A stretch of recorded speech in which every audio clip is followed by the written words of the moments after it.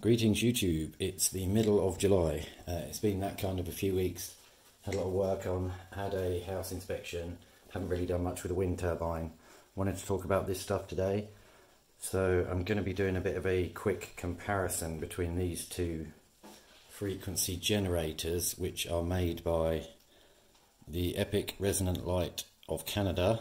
This is the Progen 3, this is their newest machine. Okay, and this is the Progen 2, which I'm not sure how many frequency generators they've made, but this is the older version. This is still a very good machine. Very good. We can see 31st of May 2010 on there, and the firmware is probably 2008. So for the sake of the viewer, if you're wondering which one's best, this one is way better, as you'd expect, being a much updated version. The only thing I don't like about the new one is the design with the edgy corners. The design of this is much more user friendly and sort of old fashioned. It looks more like a CB radio receiver kind of thing. Let's look at the back of this one. So we've got a trusty RS-232 connector.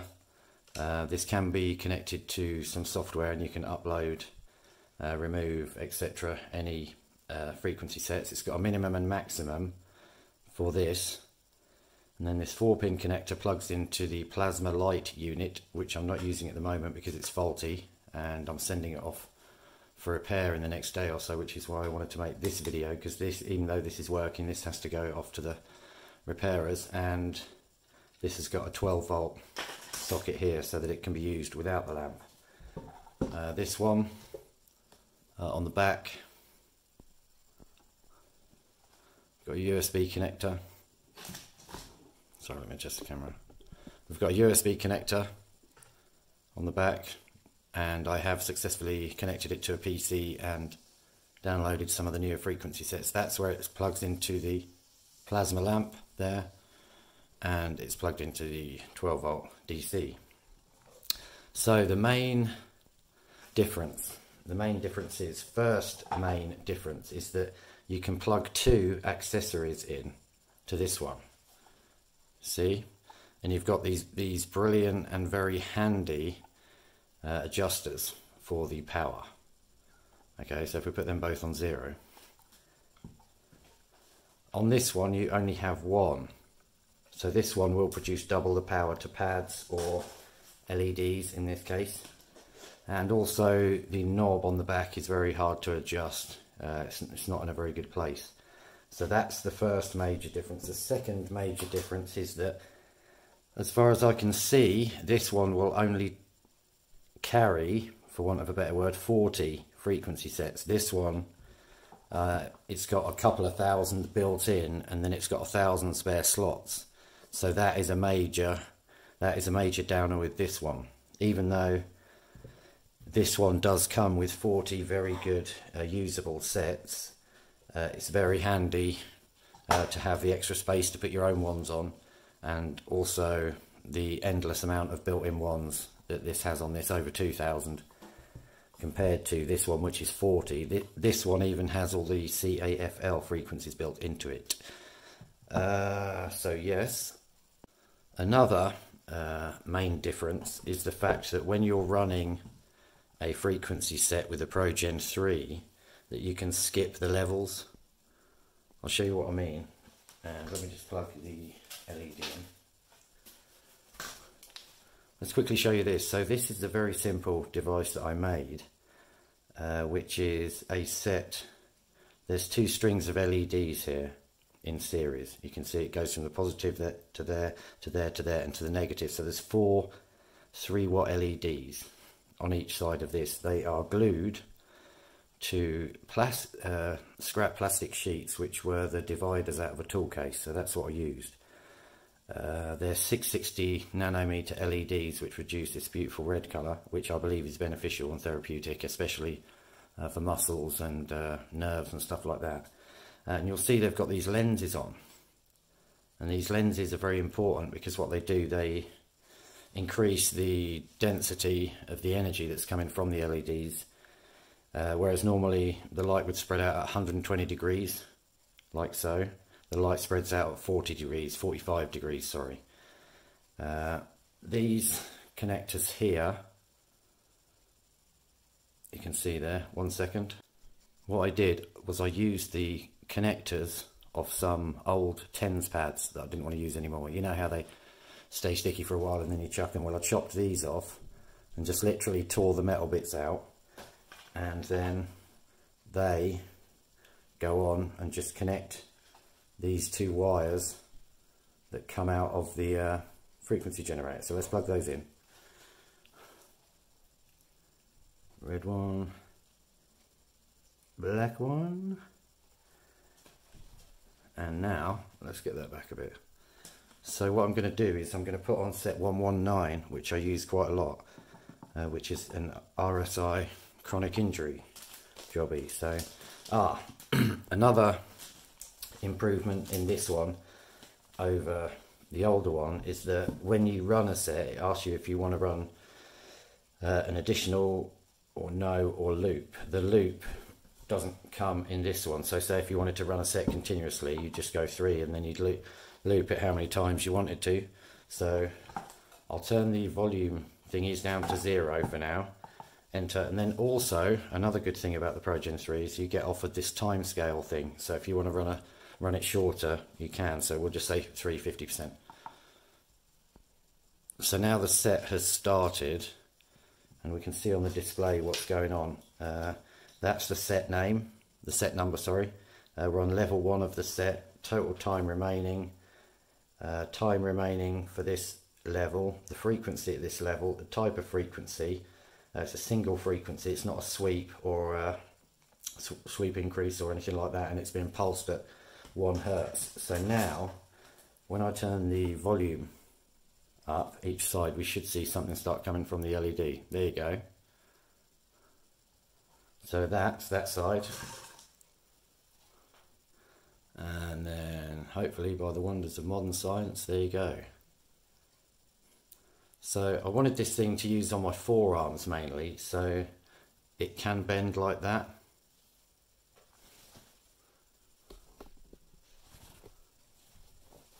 And it's got Velcro pads on the back. It's not the finished article yet. You can see I wear it on my forearm like that. And that camera angle shows you the intense light. So that's 20.5 hertz. Now what I'm going to do is I'm going to skip through the frequencies, skip through the levels now. Let me zoom in a little bit more. So that's 6.3.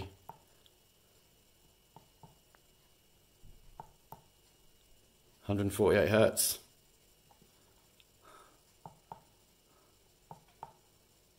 15 hertz. 146. 444. And you can see the remaining time going down as I skip through each level. Normally I wouldn't skip through, obviously I'd be wearing it and letting it do its thing, but just to show you for the video, we might as well run through a whole muscle RSI chronic injury set. Level 12, level 13, level 14, 15, 16, 17, 18, 19, 20, 21, 22, 23, 24, 25, 26, 27, 28, 29, and that's the last one, and then it's obviously set to repeat again.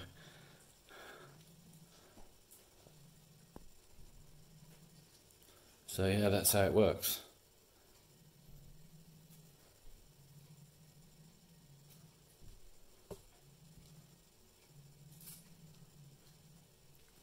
So yeah, and now if we want to run it lower, we just turn it down. So another thing about this is it allows us to visualize the frequencies. So if I go to manual and select a frequency of 0.3 hertz, play,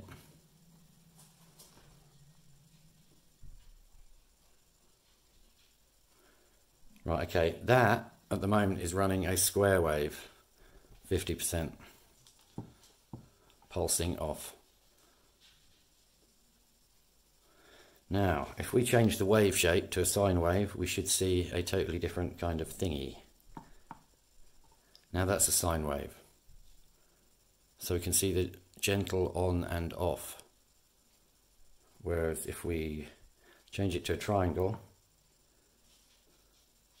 the triangle, you see, we still get that rise and fall. Whereas if we go back to the square wave,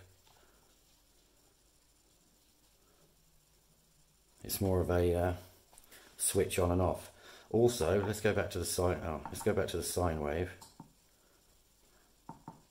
There, and now we'll change the offset. That's a positive offset. That's the center. You see, we're not getting anything with the center offset, and that means we won't get anything with the negative.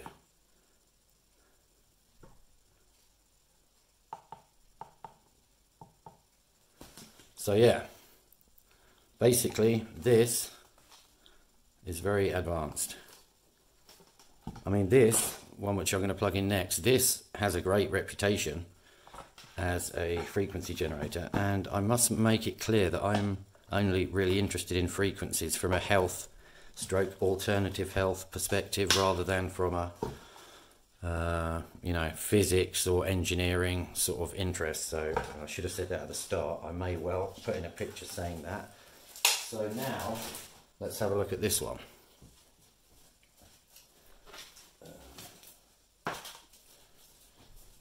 And here is the LED device that I made for this one. Let's just get a multimeter. Un momento, por favor.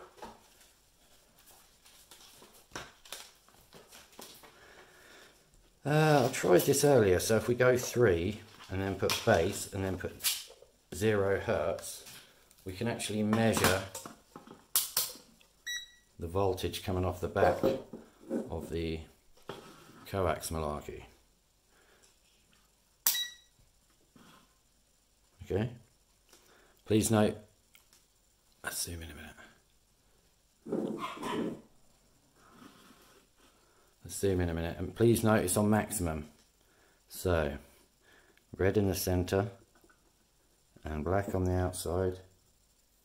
That's what we're getting, 13.62 from that, which is good. So let's adjust it down a third approximately, and there, 10.7. So again, we've got a very good method of varying the amount of power, but it's just quite awkward with this one. Whereas with this one, sorry to keep reminding you, but we have these really excellent little adjustment knobs here. You can see that they use a 5-pin, I think it's called a mini XLR cable. So let's get the LED on this one. And this is, it's just another very simple, the positive from this meets the positive input on the LED string. Sorry, the video camera died then. Yeah, just explaining that the positive from the coax comes to the positive of the LED there, then negative, positive, negative, positive, negative, positive, negative. And now it's very simple. So yeah, you can see the menu we've got going on here. And if we go to 1, it's the most common thing you'd use, and put 0, 1, which is one of the cancer ones. Start level 1, additional bank, no, beat when done, no. And then you'll see the frequency, single, pulse, less information on here, but nice and clear still, very clear. There's some kind of weird stuff gone on there where somebody's dropped it in the past. But as I was saying earlier, you can't skip this now. You can pause it by pressing star, and it's paused, and you can resume it, which is very good. But you can't skip through like you could do on the Progen 3. Again, it's got the same kind of idea with the volume knob for turning down the power of the pads, or as we're using LEDs. I don't know if you can hear.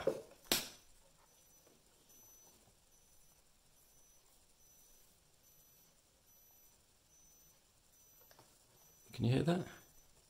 Maybe I'm going mad. But yeah, so apart from the 40 sets, this is still very good. And bear in mind that I would normally be running it with the Pearl, which is the plasma bulb. So yeah, I do like, as I said earlier, I do really like the design of this with the corners, and these still fetch a hefty price tag from what I can see and are pretty rare. So it's got a program mode if you want to change anything in there. So we just go to select bank 17 01, and then what you'll do, if you want to keep the information the same, you're just going to keep pressing the hash key and it will just keep going through. So level 2 we could change if we wanted. We'll change that to 1 minute. So if I want to change them all to 1 minute, I'll just keep going through like that.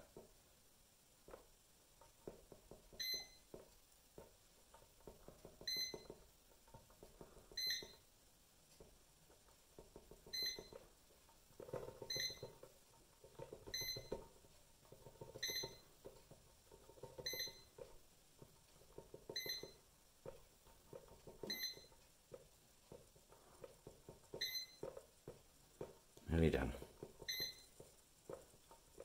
So this is changing all the levels to 1 minute from 9 minutes.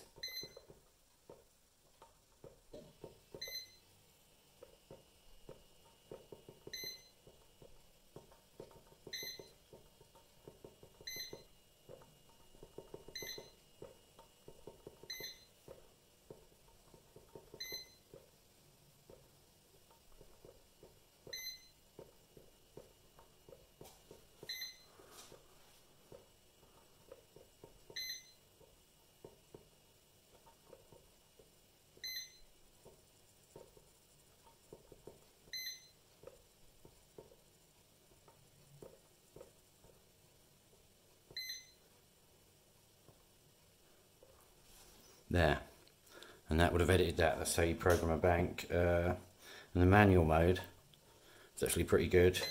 Oh no, don't do that. 3, manual entry. Manual mode, again we can use this to visualize the frequencies. We can say 17 Hertz. We can say 33.5 Hertz. And yeah, so that's just a video comparing these two frequency controllers, generators, whatever you want to call them. This one is a lot better.